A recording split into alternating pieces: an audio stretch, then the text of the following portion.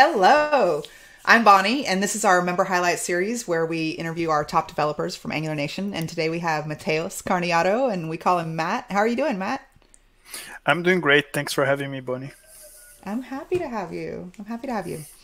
Okay, so this is just kind of for people to get to know some of our developers from Angular Nation, some of the people that I've gotten to know over the years, and I want other people to get to know you. So I'm just going to ask you questions. But first, before we get started, will you just tell us a little bit about yourself? Yeah, so I'm a Brazilian, born and raised. I recently moved to Belgium, live in Brussels. I've been working quite some time with development, and yeah, that's what I love to do. Nowadays, I'm a core team member of NGXS and organizer of NGB. And my neighbor. Well, not really my neighbor, but it's very Netherlands close. and Belgium are close together. Okay, so let's start out with, did you ever think that you weren't cut out to be a developer? And I always ask this because I actually went through that in the very beginning when I first started, and I thought I was very intimidated. Did you ever go through that when you first started? That's a very interesting question, actually, because I was influenced by my dad since I was very young. I started coding I was 13.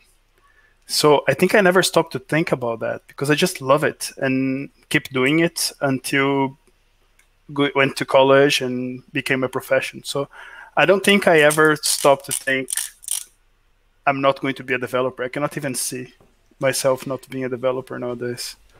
Maybe it's like when you learn something, like if you learn a foreign language so young, then you just always knew how to speak it. Yeah, I think it's even tricky because it's a thing that I do since I was very young. So for me, coding is something that I do always, even as a hobby. So yeah, I think I never stopped to think like maybe I should do something else. I think that's great. I didn't start until I was like 30 something, so it was hard. Yeah. Okay, is there anyone along the way who helped you or made a difference when you were first starting out? Several people, actually. I was very lucky. I think I can remember from the top of my head 3 people that really changed my trajectory as a developer. First, my dad, because he really pushed me into it. My first senior developer, like my first tech lead, was Alessandro Germer. Also, still in Brazil, he helped me a lot. He taught me everything that he knew back then.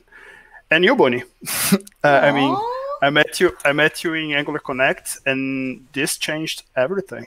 I was waiting for someone to give me permission to start doing something bigger than just working 9 to 5, and you gave this permission. Aww. Well, that's so great. I'm happy to hear that. And yeah, it's just, I want people to participate more in the community because when I started participating and when I started meeting people at conferences and it was just so much easier for me to ask for help once I was already hanging out with these people and I, had that rapport. And so I want more people to do that. So, and plus you were so cool. I met you and you were so friendly. And so it was really great to introduce you to people. And now you're on the core team of NGXS and you're doing all this stuff. And now you're in a position to help other people. And, that's how we grow. I think that's great. Yeah, I think in the beginning I was friendly because I was just super excited to meet you and other big developers. Back then I met Igor Minarg, thanks to you as well.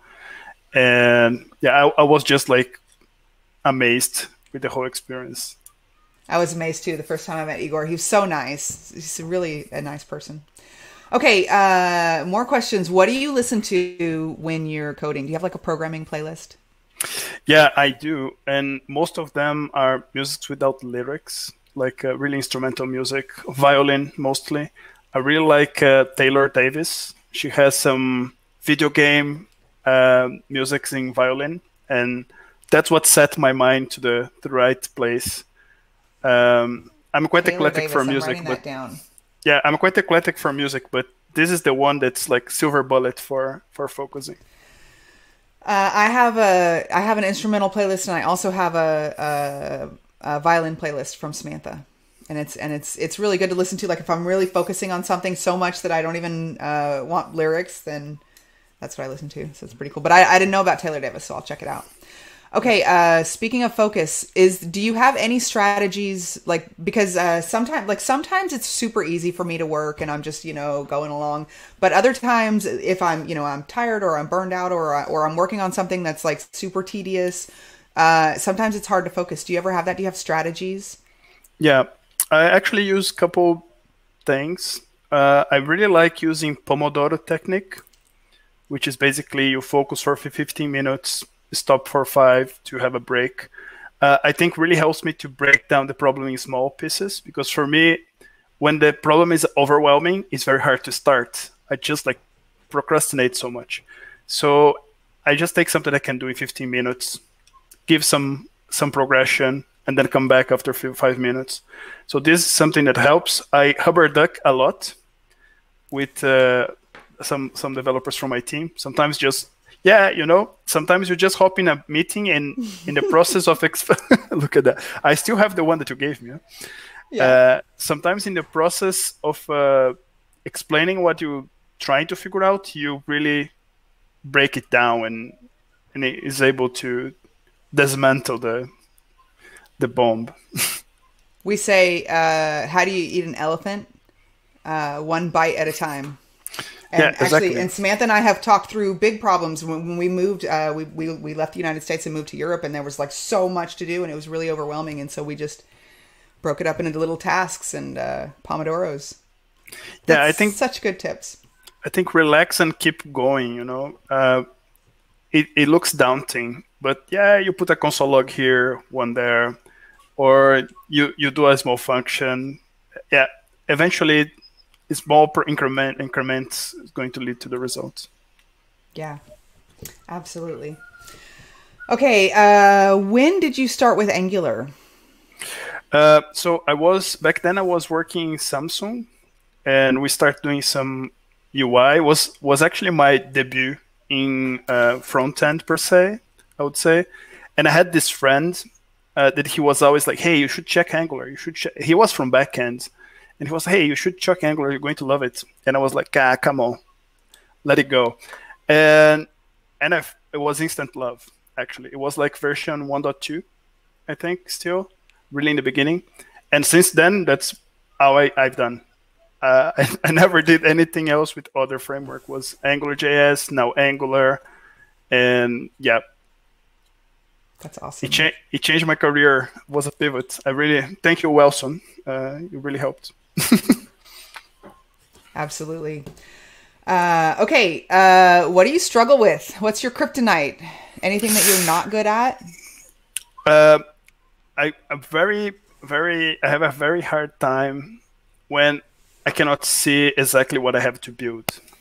I mean, when you have to do something, but it's kind of a gray area, could be a bit. I need to clarify very well things to be able to organize myself. If I have something that's more or less defined, it's very hard for me to navigate. I think this is the biggest challenge for me. When I have a requirement that's kind of into the wild, I need to do a lot of questions and clarify that, because it's very hard for me to start when things are a bit to be defined. I actually have a tip for that, if you're interested, because I've faced that several times, and it slows down development so much. And I've had teams way back in the past that I won't mention who, but sometimes when there's no direction and the management is like changing their mind over and over again, then development is just a mess, because I'm just changing code over and over. And so if I don't have any clear picture, I actually have learned to just make the wireframe myself and give it to the client, and then have that conversation. And just like, if I don't have a wireframe, I'll just draw it. I'll just take a piece of paper and draw it and say, this is what it's going to look like. And then have the conversation. And hopefully if it's like an ongoing client, that they'll start doing that themselves and giving me a wireframe, but I'll just do it, because even though like I would rather them do it for me and give it to me, but it's still faster than doing the live code. And then, because that's what they do is if you go ahead and build it, and then some clients just look at it like a wireframe and they start going, okay, now once the active working code is all hooked up, then they're like, okay, can you now move this? And so wireframes. Yeah, that's a very good tip. Taking the initiative. Yeah. All right. Anything else that you have a hard time with?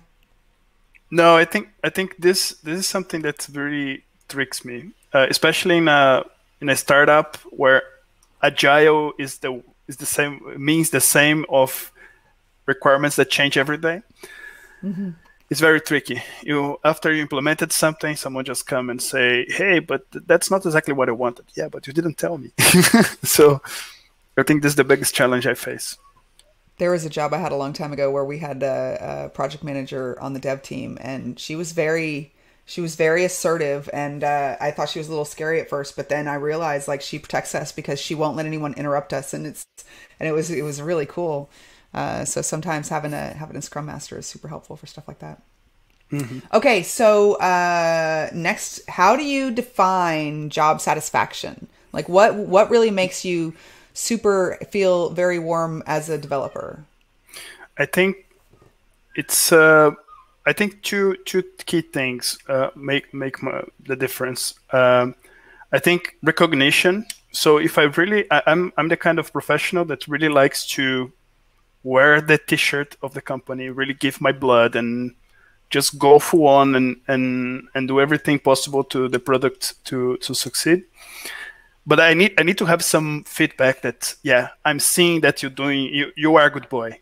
I know a lot of people that don't need this at all, but in my case, I really like to see that I'm going to get invested anyways. I just want someone to Yeah. say, hey, I see that you're really doing this.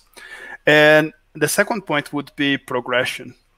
I feel, and this is for almost everything in life. I think you have to feel that your job, your project, your company, or anything is going somewhere.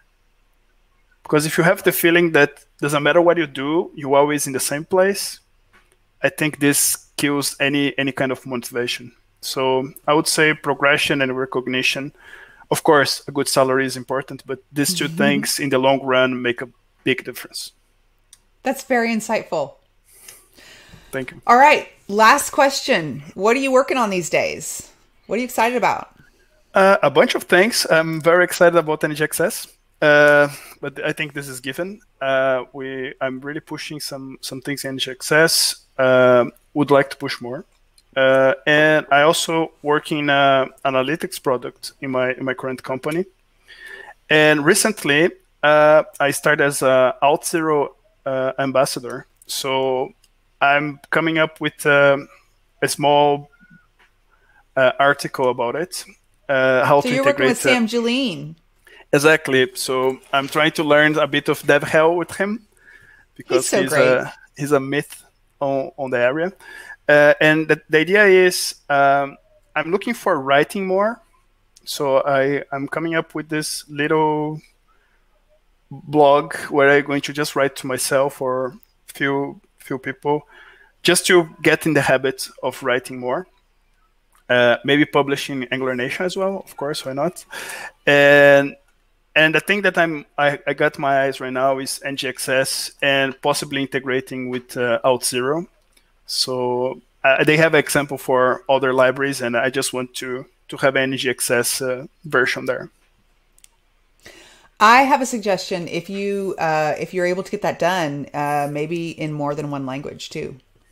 I Yeah. mean, not that like the documentation and examples, because Mhm. I know we have a couple other channels, and it would be great to have some documentation in otother languages too. You can do I Portuguese. can definitely do Portuguese, English, How many maybe. languages do you speak?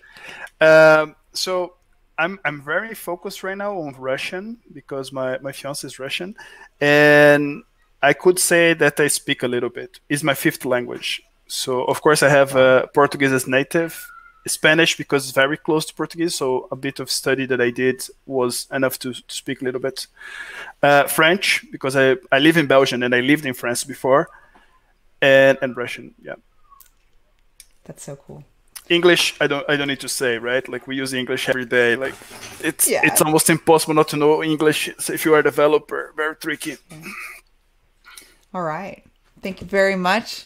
This was super fun, and it was great talking to you, and we'll see you soon. Thank you for having me. I know. Bye bye. Bye bye.